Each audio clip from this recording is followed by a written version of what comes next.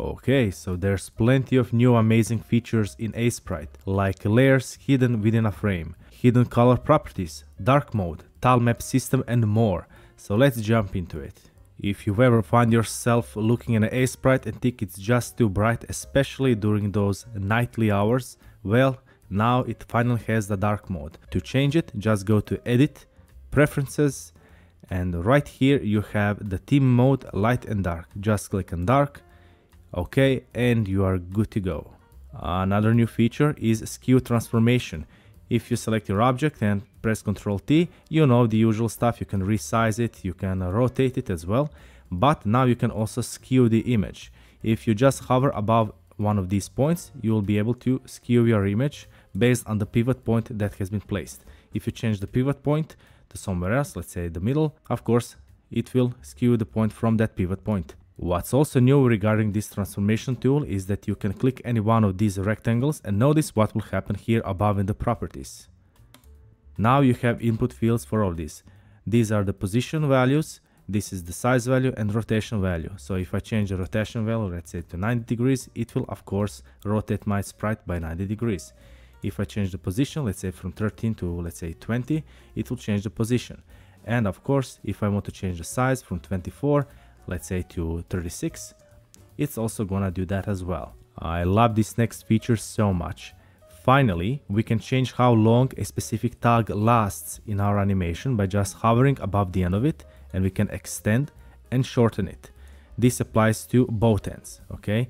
No longer do we have to go into each specific tag and change what frame to what frame it goes to. Okay, since we're talking about tags, let's cover a new tag property, and that would be the repeat property. This will determine how many times your tag will repeat before it continues on the timeline. So right here I have two simple spheres. On the top layer, this sphere goes from left to right, and we have just 8 frames of it. See, from left to right. And on the first 4 frames, this bottom sphere is just quickly rotating, okay? You just go in the circle. So since my loop property repeats 4 times, our animation timeline will be stuck in a loop for 4 times within these 4 frames before it continues on and finishes the timeline. So let's count this. 1, 2, 3, and 4. 1, 2, 3, and then after 4th one, it just continues. Another great feature is picking colors from your desktop or other windows. So let's say I want to pick this blue color up here. I will go on my color picker tool. I will click and hold my mouse button, and now I can drag my color picker outside the Aseprite and it will still catch colors. This is quite useful. Now let's talk about one of my new favorite features, and let me tell you why. Suppose you have an object that is rotating around another object. Let's say this red sphere around this green object. How would you do it up until this point? Well, there are only 2 ways. Way number 1, you would have this red object on a layer above the green object, so that it's in front, you have no issues.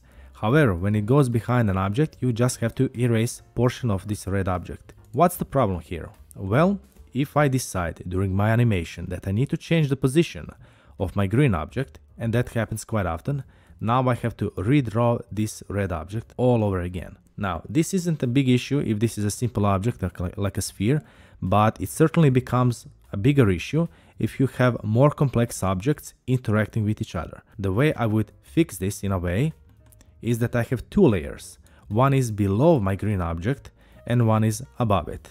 And when the object has to go behind an object, it's on a layer below it, and when it needs to go in front of my object, I just switch it to a layer above my green object. This way I still retain the original shape of my object that goes behind, so I work in a non-destructive way. However, what's the big issue here? Well, this is a small project. I only have few frames and few layers to work with. But if you are talking about a larger scene where I have 50 layers, things like this become very difficult to manage. And this is what the new feature of Aseprite fixes. In this new way, each specific frame has a property called z-index. So if I double click any of these frames, you will notice 2 properties, opacity and z-index.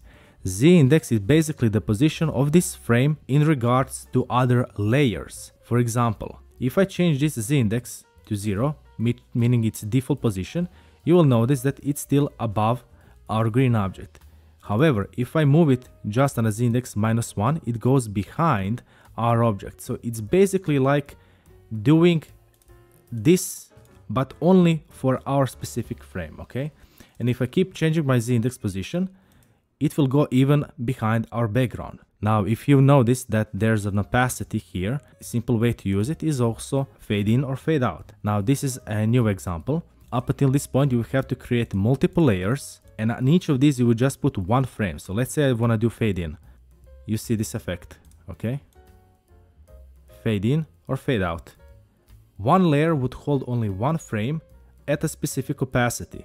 As you can notice, this gets really hard to manage. Even if I group in the layers, if I want to later change on how many layers I'm doing the fade in or fade out transition, it just gets more and more complicated. Now, thanks to this new way, we go in and change a specific property of opacity for each specific frame, and voila, you get the same effect, but you're keeping everything on the same layer. One thing they could have done is, you see this little Z icon. This means that this cell is being changed by the Z index. I would have loved to see if they did the same thing but for opacity, perhaps a letter O on this left side, just so we know what happens. But regardless, this brings us to another new feature, and that would be the hidden properties. So if you go here and hover, we have the user data. So if you click on it, it will open up two new things. You have user data, which you can type anything you want as a string, but more importantly, you have this color option. If you choose this color and choose any color, you can basically create any one that you want, okay? It will change the color of this specific frame. So let's say I wanted to know, okay, on this frame, my screen is completely black. Well, I would just pick the black color, and now I would know, hey, this is where the fade in starts. And let's say I wanted to mark where my fade in ends. I would just pick this frame, change the color to white, and there we go. So now I have my two frames, and I know, okay, on this frame my fade in starts, and on this one it ends. Now this hidden property doesn't apply only to a specific frame. Oh no. It also applies to layers. So if you want to change the color of your layer, again, access the user data and you can change the color. This is also a new cool way to change and organize your project, and you can do the same thing to your overall project. So you have this sprite, you can go to sprite properties and you can change its color. So let's say I want to make it blue. Okay, so now you can see it's been changed to blue color. Another great animation feature is the preview window and how it's been updated. And let's say I wanted to focus on my character. Up until this point, I would have to manually go and uncheck all of these layers so I can focus on my character. But then I lose kind of the vision of how it looks like in the overall scene. However, this time around, if I wanted to focus on my character, I can just press Shift F7 and it will hide all layers but only in the preview window. And now I can see how my character looks like in the scene, and I can also see in the preview how my character looks by himself. And this can apply to any layer within the animation. And finally, let's talk about the new biggest feature, and that's the Tilemap system.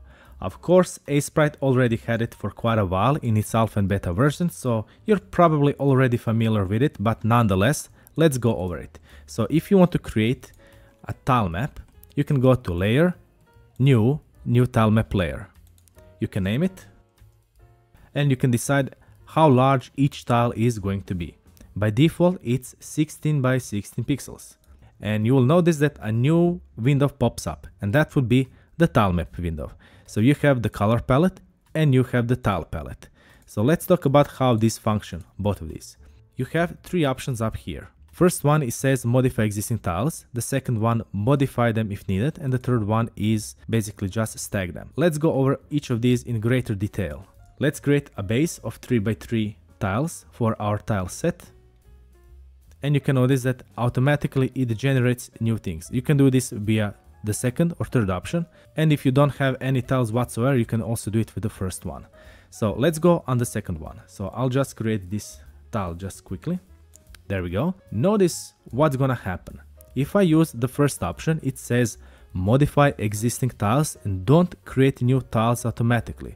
If I choose this option and I try to draw outside my existing tiles, nothing is going to happen, because Aseprite doesn't recognize this empty tile as an empty tile. It just doesn't recognize it at all. It's basically nothing.